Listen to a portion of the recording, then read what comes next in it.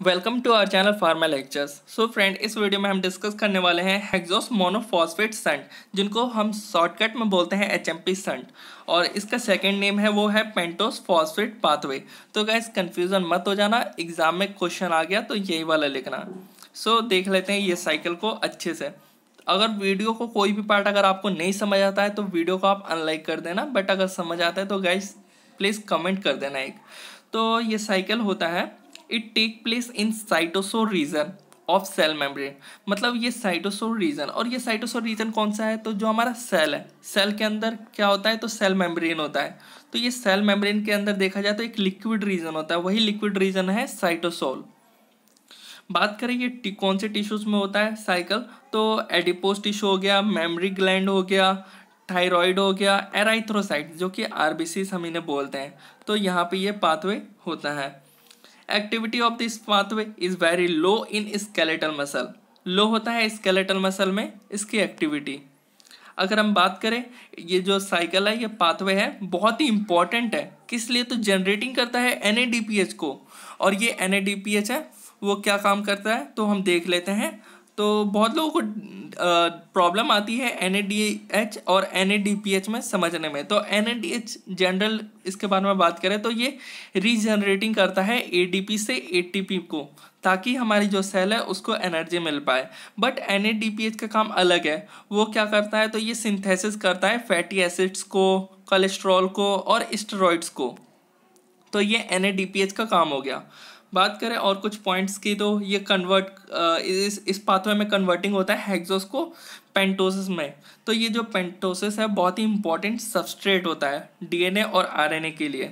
कैसे इंपॉर्टेंट होता है, तो जो डीएनए आरएनए है वो न्यूक्लियोटाइड से मिलकर बना पड़ा है, और जो ये न्यूक्लियोटाइड्स है ये नाइट्रोजन बेसिस, फॉस्फेट और 5 carbon sugar called 5 carbon, that means pentose.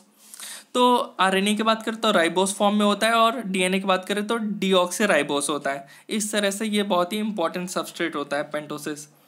और हम बात करें इसके, अब पाथवे की बात कर रहे हैं, तो पाथवे बहुत ही इंपॉर्टेंट है। और गाइस ये 3 स्टेजेस में हम कंप्लीट करेंगे ताकि आपको बिल्कुल ईजी वे में समझ आ जाए। तो फर्स्ट स्टेज की बात करें तो ऑक्सीडेटिव रिएक्शन होता है, जिसमें जो ग्लूकोज 6 फॉस्फेट है उसका कन्वर्टिंग होगा राइबोलोज 5 फॉस्फेट में, और 2 NADPH हमें मिलेगा। तो देख लेते हैं साइकिल को। इसमें फर्स्ट स्टेज हम देख रहे हैं। सो इसमें देखेंगे कि जो ग्लूकोज 6 फॉस्फेट है यहाँ से स्टार्ट हो रहा है हमारी साइकिल, और इसका कन्वर्टिंग हो रहा है किसमें, तो 6 फॉस्फोग्लूकोनोलैक्टोन में by the help of enzyme glucose 6 phosphate dehydrogenase. और यहाँ पे NAD+ से NADH में कन्वर्ट हो रहा है। यहाँ पे हमें फर्स्ट यानी पहला NADPH मिल गया। और इन सेकेंड स्टेप जो 6 फॉस्फोग्लूकोनोलैक्टोन है इसका कन्वर्टिंग होगा 6 फॉस्फोग्लूकोनेट में, और इसका by the help of enzyme लैक्टोनेस, और इसका हाइड्रोलिसिस हो रहा है। सो अगर हम बात करें थर्ड स्टेप में, तो 6 ग्लूकोनेट से राइबोलोज 5 फॉस्फेट में कन्वर्टिंग हो रहा है, और by the help of enzyme 6 फॉस्फोग्लूकोनेट dehydrogenase. और यहाँ पे NAD+ से NADPH मिल रहा है हमें, यानी ये सेकेंड NADPH हमें मिल गया। और यहाँ पे 1 carbon dioxide release, that means जो ये साइकिल है यहाँ पे 6 कार्बन 6 कार्बन 6 कार्बन, बट यहाँ पे राइबोलोज 5 फॉस्फेट यही अकेला जो है वो 5 कार्बन का है, यानी क्योंकि 1 कार्बन डाइऑक्साइड रिलीज आउट हो गया।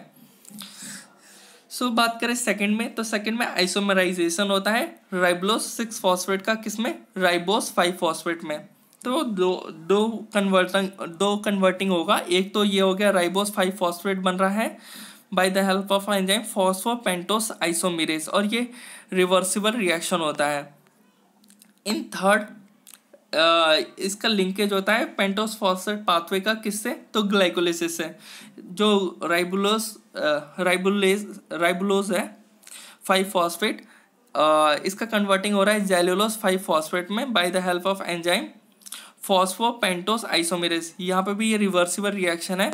और हम देख लेते हैं जो राइबोलोज है उससे 2 कन्वर्टिंग हो रहा था, एक तो जाइलोलोज 5 फॉस्फेट मिल रहा था और एक राइबोस 5 फॉस्फेट मिल रहा था। दोनों ही 5 कार्बन के मॉलिक्यूल्स हैं, और अगर हम इन दोनों को जोड़ देते हैं and then by the help of enzyme ट्रांसकीटोलेज, तो क्या हमें मिलेगा, तो ग्लिसरैल्डिहाइड 3 फॉस्फेट और सीडोहेप्टुलेस 7 फॉस्फेट मिलता है, जो कि 3 कार्बन और 7 कार्बन के मॉलिक्यूल्स होते हैं। और by the help of enzyme trans aldolase क्या हमें मिल रहा है, तो फ्रक्टोज 6 फॉस्फेट और एराइथ्रोस 4 फॉस्फेट, और ये 6 कार्बन और ये 4 कार्बन के मॉलिक्यूल्स है। बात करें ट्रांसकीटोलेस की मदद से, ट्रांसकीटोलेस की मदद से ग्लिसरैल्डिहाइड 3 फॉस्फेट में कन्वर्टिंग हो रहा है और फ्रक्टोज 6 फॉस्फेट में कन्वर्टिंग हो रहा है। ग्लिसरैल्डिहाइड 3 फॉस्फेट जो है वो 3 कार्बन का मॉलिक्यूल है और फ्रक्टोज 6 फॉस्फेट 6 मॉलिक्यूल का कंपाउंड है। तो ये है कंप्लीट साइकिल। आप अच्छे से इस साइकिल को स्क्रीनशॉट ले लीजिए या फिर नोट बना के लिख लीजिए। सो देखा जाए तो हमारी ये जो पाथवे है ये कैसे कंट्रोल होता है, तो देख लेते हैं। If cell need ribose 6 phosphate, हमारे सेल के अकॉर्डिंग ही तो चलेगा पाथवे।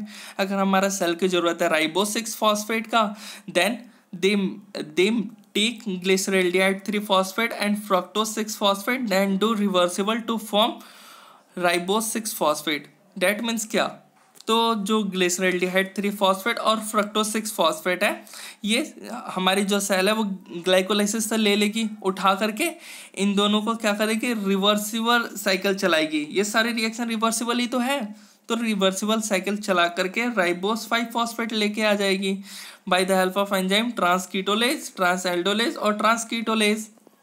सो अगर हमारी जो सेल है, if cell need NADPH, then after form glyceraldehyde 3 phosphate fructose 6 phosphate cycle enter in glycolysis। अगर हमारी सेल को नीड होगी NADPH की, तो राइबोस 5 फॉस्फेट से ये साइकिल कंटिन्यू चलेगी जब तक ग्लिसरैल्डिहाइड और फ्रक्टोज 6 फॉस्फेट बन ना जाए।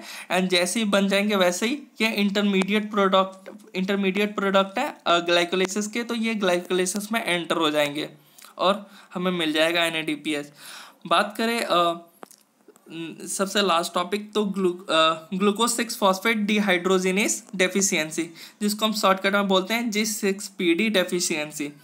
तो जो ये डेफिशिएंसी है, बात करें तो ये इनहेरिटेड डिजीज़ है। इनहेरिटेड डिजीज़ मीन्स अगर ये किसी फैमिली के पहले जनरेशन में हो चुका है, तो ये आने वाली जनरेशन को भी ये डिजीजेस होता रहेगा। इसी को बोलते हैं जनरेशन बाय जनरेशन, यानी इनहेरिटेड डिजीज।